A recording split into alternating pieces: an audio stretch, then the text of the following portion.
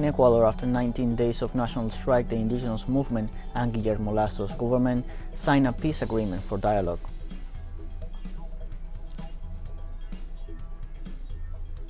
Peru's President Pedro Castillo resigns as member of the Peru Libre Party.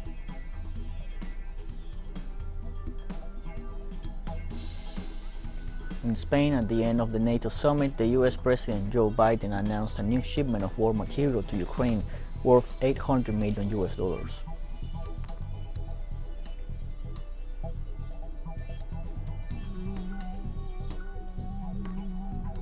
Hello, welcome to From the South. I'm Luis Alberto Matos from the TeleSUR studios in Havana, Cuba. We begin with the news. The Confederations of Indigenous Nationalities and the government delegation headed by the Secretary of the Interior signed a peace accord to initiate the dialogue process with the mediation of the country's Bishops' Conference. During the meeting, the President of the Ecuadorian Bishops' Conference, David de la Torre, read the act requiring the cessation of the mobilizations and the gradual return of the indigenous communities to their territories. The Bishops' Conference stressed the need to moderate the scope of the demands to facilitate the agreements and promised to guarantee the fulfillment of all the commitments reached during the negotiations.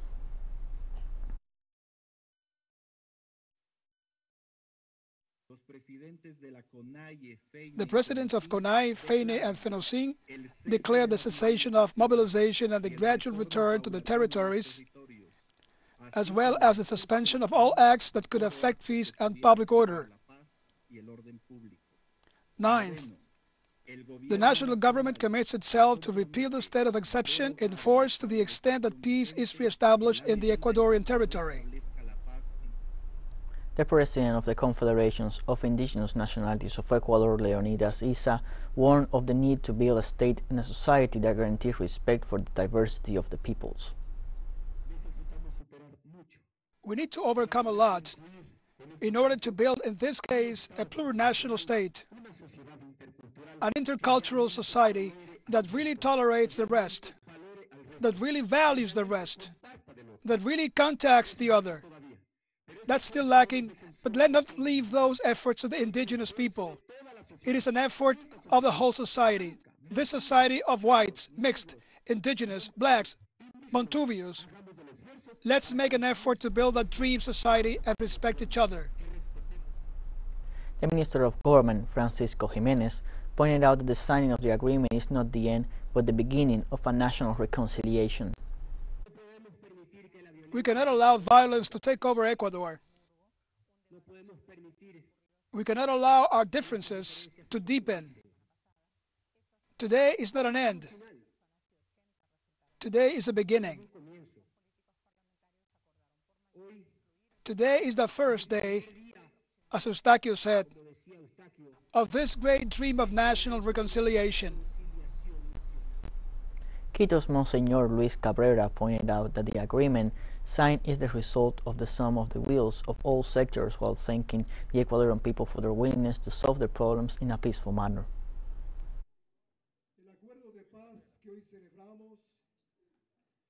The peace agreement that we celebrate today is the result of the active participation of each and every one of us. For this, I wish to express a word of gratitude.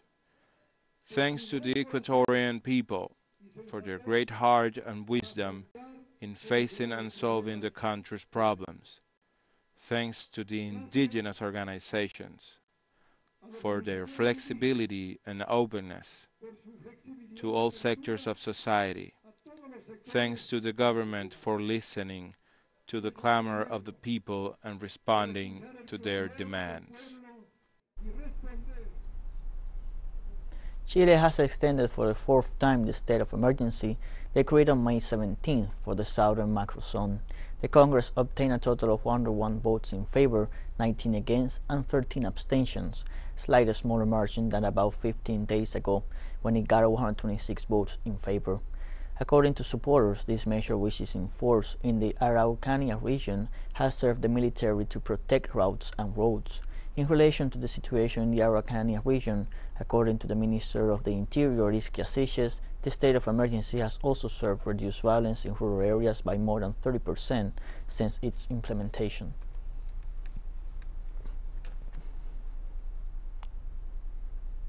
The Secretary of Health, the Mexican state of Jalisco, Fernando Petersen, confirmed 2 new cases of monkeypox in tourists. The official explained that there are now 9 people infected in the state, while he warned that 2 suspected cases are being followed up. He also explained that the first sick person was an U.S. tourist who presumably was infected in Texas and was vacationing in the state's coast in May. On the other hand, Petersen ruled out the existence of community transmission, as he assured that all those infected contracted the virus through contact with foreigners.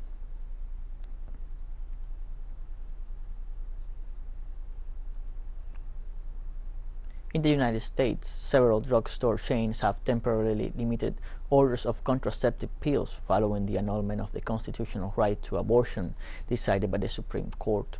Among the pharmaceutical chains that have regulated the purchase of such pills are CVS, Rite Aid, Walmart, and Amazon, which establish limits of purchase between 3 or 6 units per week of the drug. Some of them have the intention of regulating the demand so that there is a constant supply, but others are in line with the decision of the Supreme Court.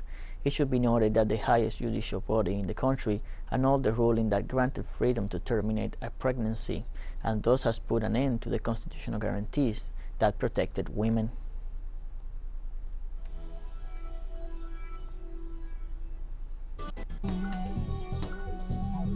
We're taking a short break. Join us again after this.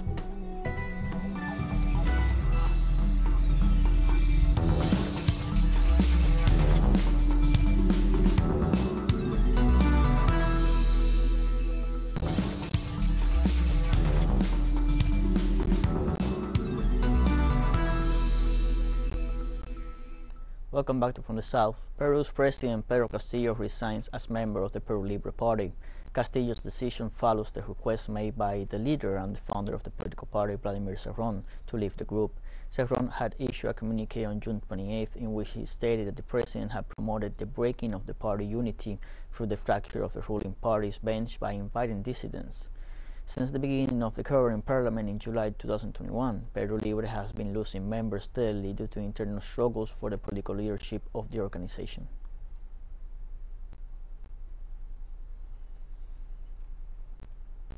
Peru's Prime Minister Aníbal Torres denounced the intention to hide the nation's corruption and crime problems through judicial accusations against the government.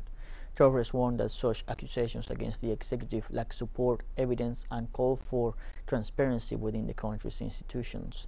The president of the Council of Ministers alluded to the investigation that the Public Prosecutor's Office has opened against the President Pedro Castillo for allegedly being a member of a mafia that operated inside the Ministry of Transport and Communications. Finally, Torres urged the judiciary and the public ministry to combat crime in Peru.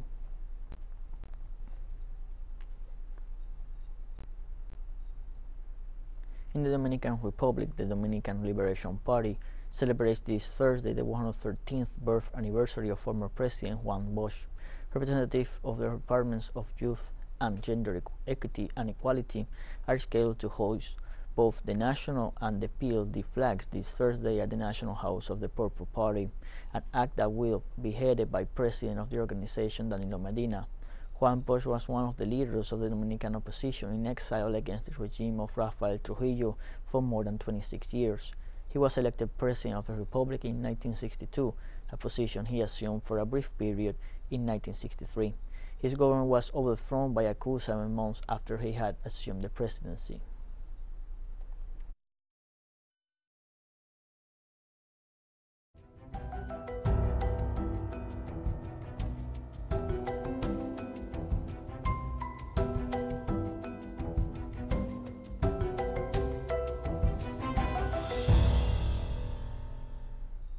Nicaragua's National System of Prevention, Mitigation, and Attention to Disasters held a meeting to design the action plan to face the arrival of Tropical Depression 2. Through a big conference, authorities presented the forecast of the possible scenarios once the system touches land.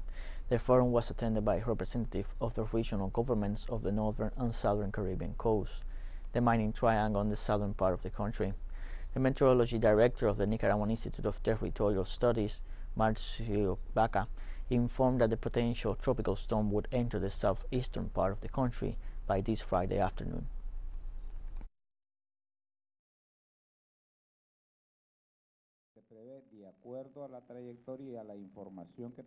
According to the trajectory and the information we have at this moment, it is expected that it will be approaching Nicaragua in the afternoon of tomorrow Friday or in the first hours of tomorrow Friday to the coast between Laguna de Perlas and San Juan de Nicaragua. It is expected at this moment that it will arrive as a tropical storm. The U.S. Supreme Court imposed political limits on federal government to regulate carbon emissions. The top U.S. court on Thursday ordered the restriction of some functions of the Environmental Protection Agency under the Clean Air Act. The court's action will limit the federal government's ability to combat climate change. Groups of court justices noted that the ruling raises new legal questions about any decisions federal agencies make. President Biden's administration announced that despite the restriction, it will continue to work on new environmental regulations.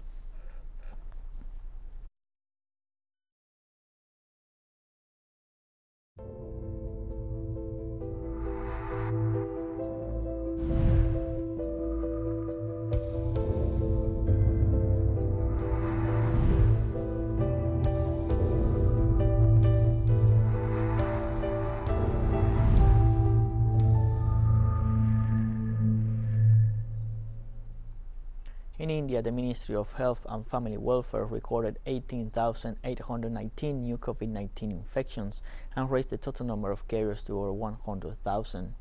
After over 120 days of relative control of the virus, the nation is experiencing a rebound despite the fact that more than 1.9 billion vaccines were administered and the recovery rate exceeds 98.5%. According to official records, 104,555 people are still infected and the accumulated number of deaths is 525,116.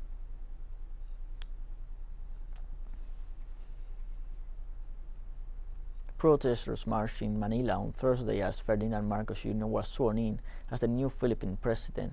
They call on the public to remember the atrocities committed during Ferdinand Marcos Sr., who plundered and brutalized the country during his 20-year rule.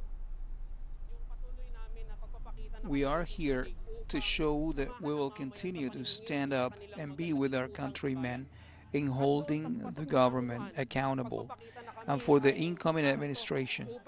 We are here to show that the voice of the people should prevail even amid fascism, repression and poverty, and the Church will stand with them.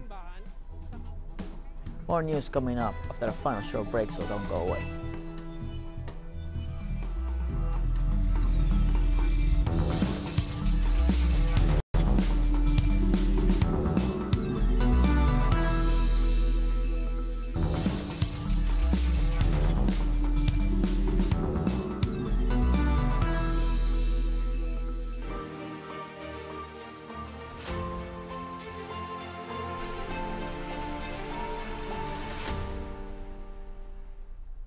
Welcome back to From the South. The President of the United States, Joe Biden, announced that he will make a donation of $800 million in additional arms aid to Ukraine. During a press conference at the end of the North Atlantic Treaty Organization summit, the President Biden ratified that his government and allied countries will help Kiev for as long as necessary. He also pointed out that after the summit in Madrid, the bloc has been strengthened as a response mechanism to what they consider Russia's intention in Ukraine. On the other hand, the U.S. President informed that he will ask the countries of the Persian Gulf to increase oil production to combat the price of crude at a global level.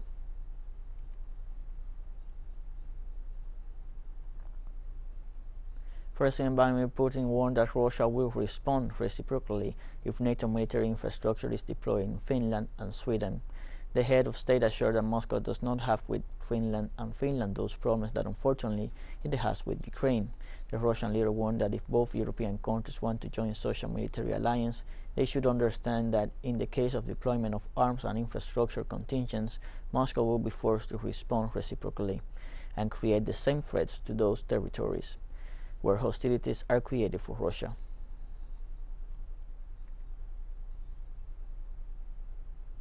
Ukraine's Ministry of Foreign Affairs informed on Thursday the breaking of diplomatic relations with Syria following the Arab country's recognition of the independence of the self-proclaimed Donetsk and Lugansk People's Republics. According to the ministry, Kiev is also initiating a procedure to impose a trade embargo against Syria as well as to introduce other sanctions against legal and natural persons.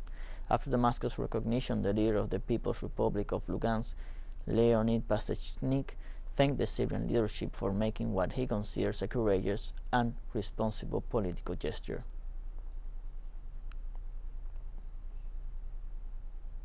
The organizations of all exporting countries and its expanded format, OPEC Plus, resolved to continue with the August agreement to moderately increase crude oil production. Through a telematic meeting, the alliance established a quota of 43.85 million barrels per day from August, distributing 26.69 million for the members of the bloc and the rest of the 10 allied countries. The agreement is being renewed despite pressure from consuming countries to increase production and push prices downwards. Compliance with the quotas depends on producers being able to reactivate their operational capacity after the pandemic-driven collapse of the industry. To follow up on the agreement, the agency will meet again on August 3rd.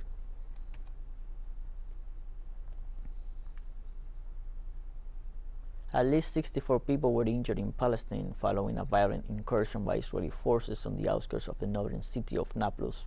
A Palestinian family, including 4 children and a baby, were taken to a hospital on Wednesday suffering of suffocation after inhaling tear gas fired by the Israeli military in the vicinity of the tomb of Prophet Joseph. The director of emergency and ambulances of the Palestinian Red Crescent in Nablus, Ahmed Jibril, said that medical teams also treated 12 other wounded who also suffered from asphyxiation. The Israeli military has been widely criticized for the widespread and systematic use of excessive force against Palestinians.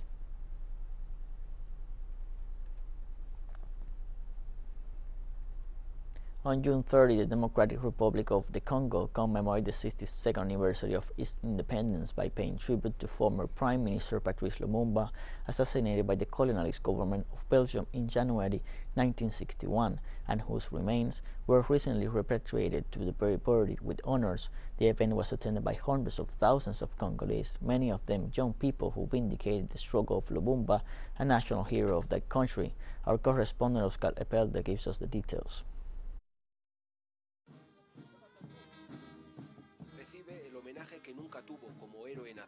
He received the homage he never had as a national hero. Just as Lumumba himself prophesied, it would be done in June the 30th, the day of the independence of the Democratic Republic of the Congo. All these institutions of the state, the army, the government, political parties, religious confessions, traditional institutions have participated in this small but grandiose ceremony, headed by the President of the Republic and his special guests. Different speeches have highlighted the value of Lumumba's ideas, sovereignty, solidarity, Pan-Africanism, as well as the value of his new historical moment in which, having recovered his body and the truth, we celebrate the symbolic beginning of a new era in which it is the Congolese who write history. The new generation, the Lumumba generation, as they now call it, face the great challenge of safeguarding national unity and integrity and rebuilding sovereignty and solidarity, so that the country's immense resources can be harvested for the good of the entire population. The Prime Minister, grandchildren, praised the young Africa that is emerging, that no longer has any complexes in the face of the West, and that is fighting through entrepreneurship and social reconstruction for the same ideals as Lumumba. The President also advocated reconciliation with all the actors involved in the tragedy that the Congo experienced in the colonial past. It is only after having told the truth, after having established the responsibilities of all parties, that we can get together, Congolese and Belgians, approach the decisive moments of forgiveness, justice, and true and definite reconciliation. The President of the Democratic Republic of the Congo has highlighted Lumumba as a humanist and an inspirational figure on an international scale, calling on the Congolese people to keep Lumumba's memory as a place to revalue nationalist and republican ideals. Desde Kinshasa, Oscar Epelde y Godé Kalonji para TeleSUR. TeleSUR continues to grow. Its signal now reaches Europe. You can order it from your cable dealer or tune it yourself. These parameters that you see on screen are in place since July 1st. Quite soon, further changes will be implemented for the signals in the Middle East and Africa. Now more than ever, the world connects to us and our stories are heard in other faraway nations. This news multi-platform will continue providing truthful content to oppose the hegemonic media's narrative and unfaithfulness to our audience.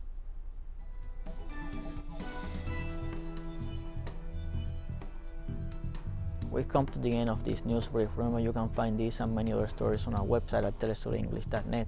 You can also join us on social media, Facebook, Twitter, Instagram, and Telegram. For TeleSUR English, I'm Luis Alberto Matos. Thank you for watching.